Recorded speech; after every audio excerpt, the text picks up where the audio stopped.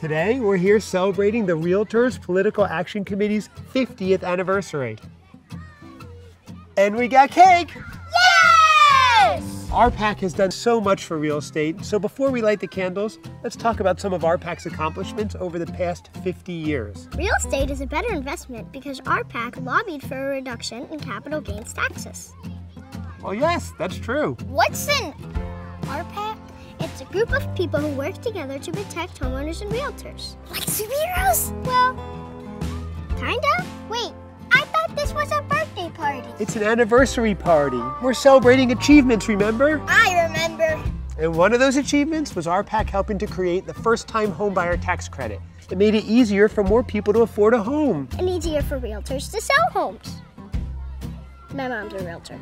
Well, then she probably knows about RPAC's recent wins. With the new tax reform, they successfully opposed the repeal of 1031 like-kind exchanges. My sister just turned 10. Did she get cake on her birthday? Mm-hmm. Cake, right. As I was saying, Section 199A provides critical tax deductions for small businesses and self-employed independent contractors. It'll change a lot for realtors' bottom lines. You said bottom. Is it cake time? It's cake time. Let's wish RPAC a happy 50th. Happy 50th! Happy birthday!